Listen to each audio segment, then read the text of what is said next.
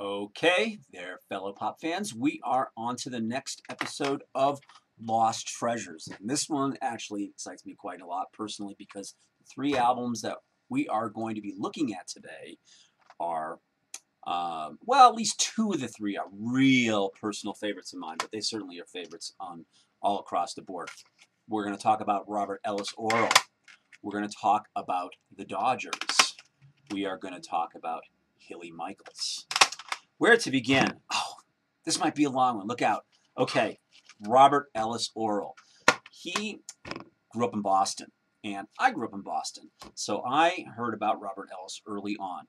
He got a record contract with RCA, who started an imprint to capitalize on the whole power pop new wave thing called Wi-Fi. I think they only released 2 records on that imprint before it faded away. And unfortunately for Oral, he sort of got caught up in that. He released 3 records, actually 2.5 on RCA from 1980 to 83 or so. One of those was an EP called Special Pain that had a song with Carlene Carter, who was married to Nick Lowe at the time, called I Couldn't Say No. I think it was called, okay, I think I Couldn't Say No, which did make the top 40. Good for him. But the album that, for power pop fans, that you want to focus on is really only one. It's the first one. It's called Fixation.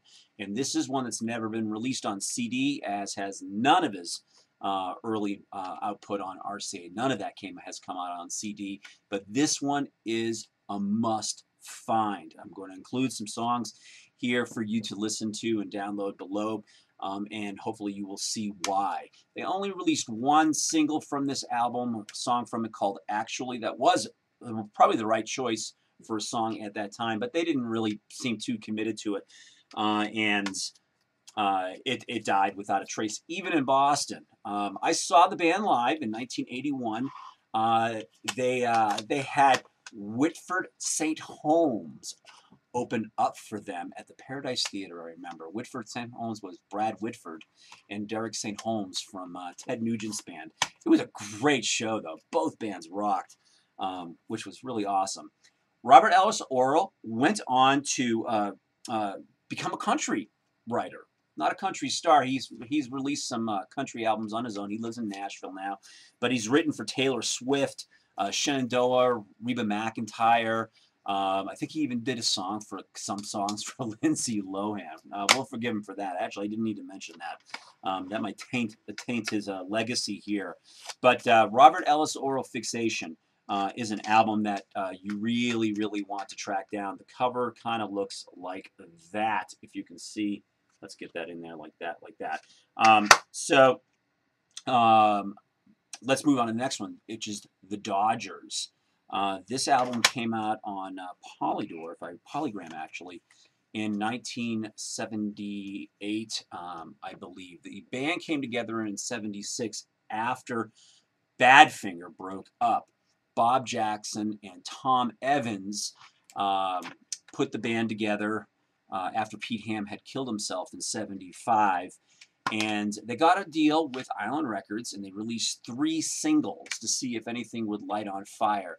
And nothing, unfortunately, really did with any of those singles.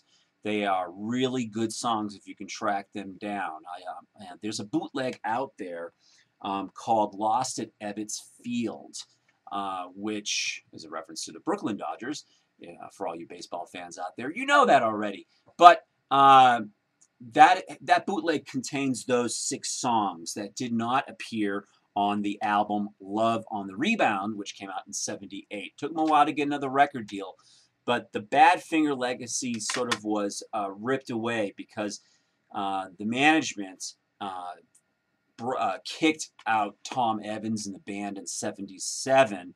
I guess he was having drinking problems, and unfortunately, a lot of his problems did continue because, like Pete Ham, he went on to kill himself some years later. I think it was in 1983, continuing the tragic legacy of Badfinger, sadly and tragically.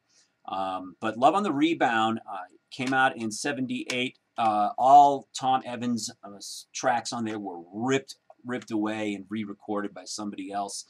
Nonetheless, it is an album that has, one, never appeared on CD, and two, contains a lot of really, really, really good songs for power pop fans, and I will include some of my personal favorites here below as well. It's not all good.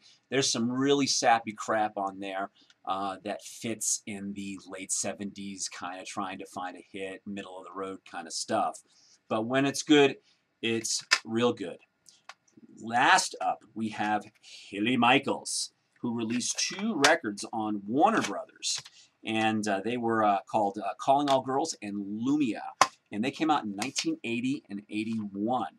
Hilly Michaels, I knew because I'm a huge fan of Sparks, and Hilly Michaels played drums on one of my favorite Sparks records, Big Beat, in 1976, and he was part of that band. And it was a big, big, aggressive drum sound that he brought to that particular project by Sparks. Let's see, I wrote down, he's played with a whole bunch of other people, including, which I didn't know until I did some research before shooting this, Michael Bolton in the very early 70s in a band called Joy. Michael Bolton was one really busy guy in the 70s before he became a superstar in the 80s. And actually, I've heard a lot of his work, and it actually does not suck. He actually had played with a lot of really good rock bands in the 70s before he became a drippingly sappy, schmaltzy kind of singer in the late 80s. Hilly played with Hunter in the Hunter and Ronson band in the 80s and late 70s as well, with Ellen Foley. What else? Right, John Cougar Mellencamp and Cherry Vanilla on the New York scene. And he also had a song in Caddyshack, and in Sparks he appeared in Roller Coaster, which for any children of the 70s who remember the Sensorround special effects, Roller Coaster was one of those movies that had the amazing sensor sound, along with what was Earthquake. That was the other movie that had sensor sound. Let's talk about the records here, though. Both of these, I've heard rumors for years that these were going to come out on CD. Alas, they have not. Who knows why, which is really too bad for most of you out there.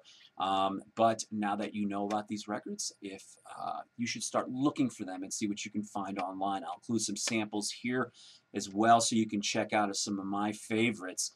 But when they do come out on CD, and hopefully they will, pick these 2 up. It would be great if they come out as a twofer. Both records aren't all great. I'd say both, though, are about 2/3 pretty darn great to very good. And there's just wonderful work all throughout all this, and there's a lot of great session people on there. Dan Hartman plays on it as well. And Hilly Michaels writes a really mean, very well-crafted power pop tune. And you be the judge below. So those are my 3 picks here for this episode of Lost Treasures here at Pop Geek Heaven. And please leave your comments below. Tell me what you think of these records. I really would love to hear what you think about these artists and these records, and share with the rest of the community here your thoughts and your opinions on some of these, and anything that you would like to see appear on future episodes of Lost Treasures. Please get in touch with me at popgeekheaven@gmail.com. Until next time, this is Lost Treasures.